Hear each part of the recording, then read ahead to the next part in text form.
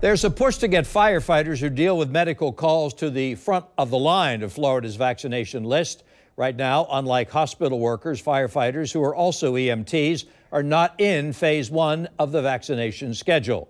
News 4 Jax reporter Scott Johnson is joining us live from Ortega, where he's been talking with firefighters about the risks they face of coronavirus infection. Scott?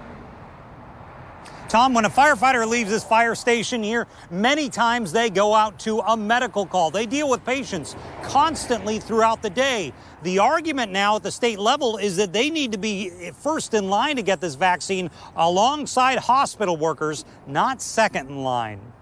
The plans are evolving each day for the state as it prioritizes who should get the COVID vaccine first. Right now, medical professionals and hospitals are in phase 1, but firefighters at this point are not.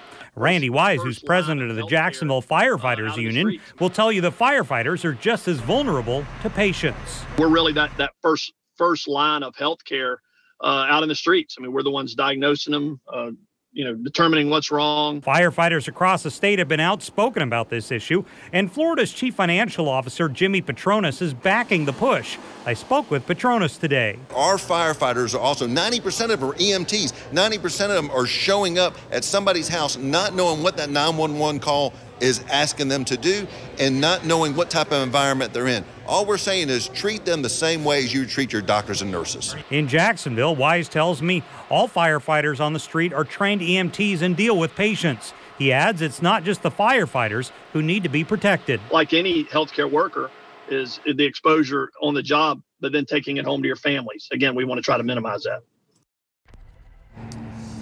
So I reached out to the CDC about this. They say the final decision on whose critical infrastructure who needs the vaccine first has not been determined yet. They say there's a committee that's still looking at recommendation. It's premature to say, in fact, that CDC will not prioritize firefighters is the first group to get the vaccine. So we will have to wait and see what the CDC finally decides. We are live in Ortega. Scott Johnson, Channel 4, the local station.